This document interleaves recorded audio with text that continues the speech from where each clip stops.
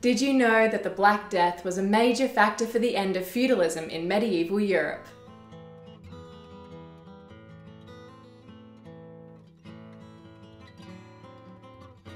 Hello and welcome to World History Encyclopedia. My name is Kelly and today's video is all about the concept of feudalism in medieval Europe.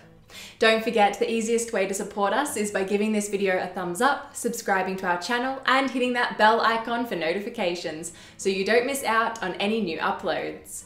World History Encyclopedia is a non-profit organisation and you can find us on Patreon, a brilliant site where you can support our work and receive exclusive benefits in return.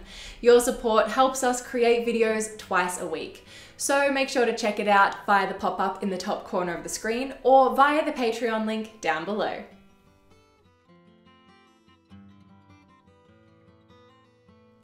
During the High Middle Ages in Europe, between the 10th and 13th centuries, there was a system of social society now known as feudalism. Feudalism can be understood as a hierarchical society where the king owned most of the land. He would distribute it out to lords, who would then lease the units of land to the peasants and serfs.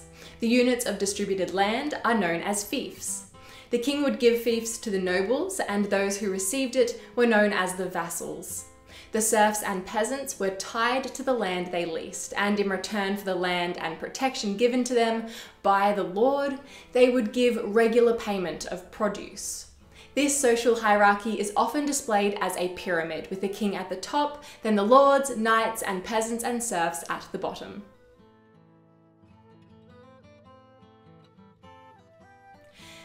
Well, at the top of the social hierarchy, of course, was the king, who owned most of the land, other than some land that would have been owned by the church.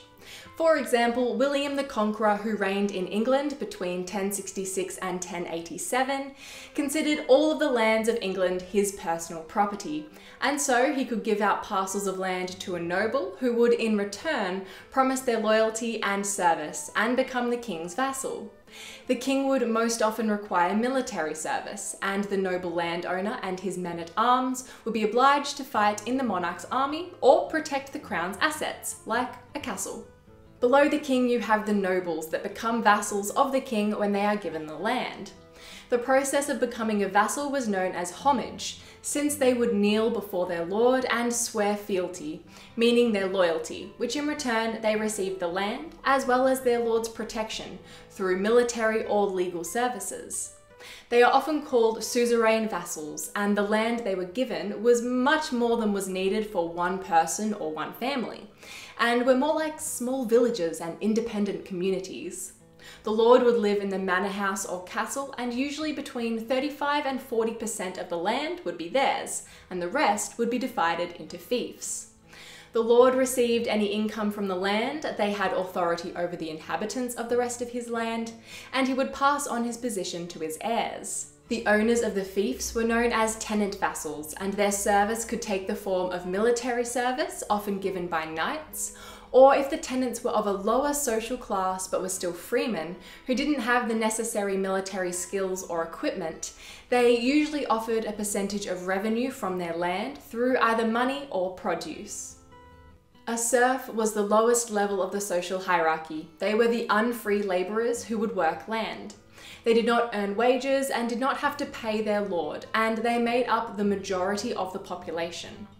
Serfs shouldn't be mistaken for slaves though, since it was only their labour that could be bought, not their person. Serfs had a right to live on the land they were given to them by their lord, but in saying that they were also tied to that land and were expected to stay on it. The land would remain in the family, with the eldest son inheriting the land from his father, although a daughter could inherit it if they had no brothers. However, the relationship between the landowner or tenant and the serfs is referred to as the manorial system rather than feudalism. Feudalism is generally applied to the relationship between kings, lords, and vassals.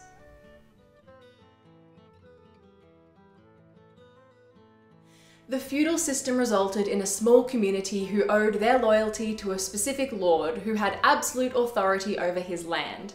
Since the fiefs given to lords were hereditary, it caused a permanent class divide between the owners of the land, the lords, and the tenants, knights and freemen, with no opportunity for social movement. In the event of a noble dying without an heir, the land would go back to the monarch, who would either keep the land or redistribute it to another noble. It became difficult to keep track of the fiefs, and so in England the Domesday Book was created. The Domesday Book is a comprehensive list of all the landowners, property, tenants, and serfs in medieval Norman England, and was compiled under the orders of William the Conqueror. Vassals were also present in the local courts, which deliberated on courts pertaining to their lords, which caused a pretty clear conflict of interest. Even though in this video we focus on feudalism in England, the system was common all across medieval Europe.